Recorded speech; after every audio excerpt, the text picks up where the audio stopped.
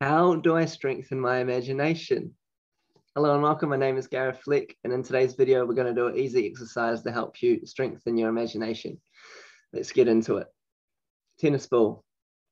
Close your eyes. Imagine you have a tennis ball in your hand. In your imaginary hand, you're passing it over to your left hand.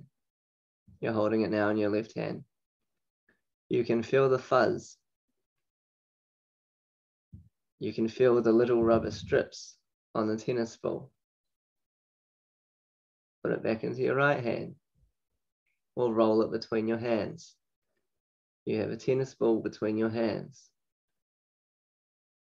You can see that it is green and it's covered in fuzz. And you can smell it. Okay, now if I say bounce the tennis ball in your imagination, you know what it sounds like when you bounce the tennis ball, right?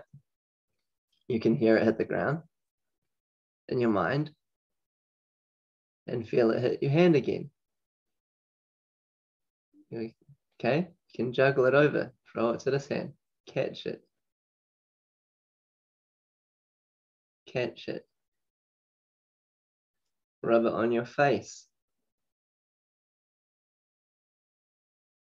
Can you feel? You know what it feels like. So you can bring that back up. So it's good to practice of small things. Imagine you have a pen. You click it. You can feel the plastic on your finger, and as you push it in, it makes that wee click noise, doesn't it?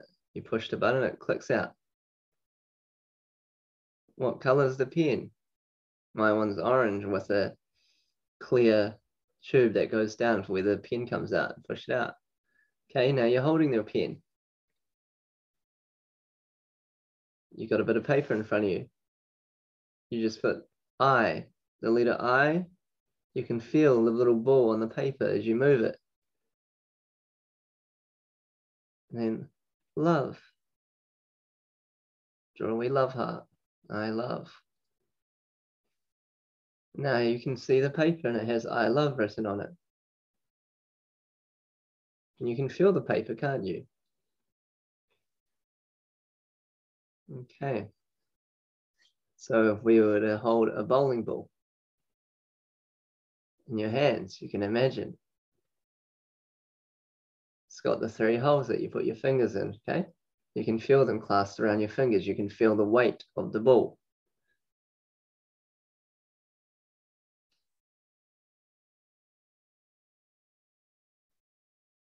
There's lots of things you can do. Just start with little things that you know what they feel like, and then build it up. Like holding a bottle of water and you take the lid off. What would you do? You would hear the click, wouldn't you? You could feel it unraveling off the spiral. Take it off and you would take a sip.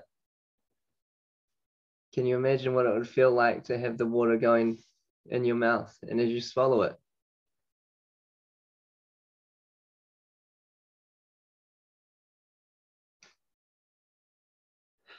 The way our brain is laid out, top right side, okay, this is, we go off normal, okay, where people can be wired backwards, back to front. If I ask you to remember the color of your first bedroom, your awareness would go to the top left of your brain. This is visual recall, visual memory. If I say create an elephant that is pink with wings, your awareness would come to the top right hand side of your brain. This is visual construct. This is where we create. Left, top left is memory, top right is creation. So what I like to do is see a big bubble if I'm creating something from scratch. You know, you can see it. Or if I need to bring in something, if I'm remembering a dairy, you know, I was at the dairy today, so I'll remember back my top left up in this area here. And then I would bring over that memory into the creation. So now the dairy's there, and now I'm creating, I've won something. Woo! And then you can also bring that creation back into your memory. So then it becomes like it's a memory, the top left-hand side of the brain. So we'll try this again.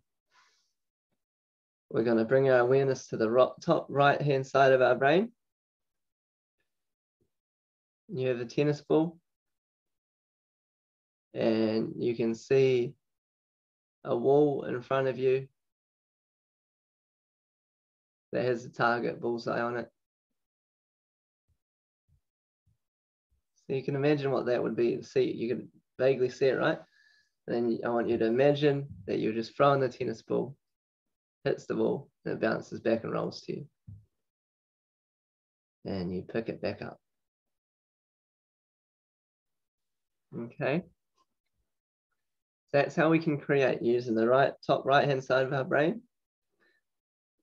We can use our top left-hand side, which is the visual recall memory. So we can remember a place, get it in our memory, and then create, and then bring it together. But test that just with household things like touch your jacket and close your eyes. And imagine yourself touching your jacket or your shirt again. And the more we do these little things, the more it builds it up. And we get better at it, better and better and better and better, and then we become master manifestors. Hope that was helpful. My name is Gareth Fleck. Subscribe if you feel like it. Leave a comment. Love you, and I'll see you in the next video. Enjoy your life.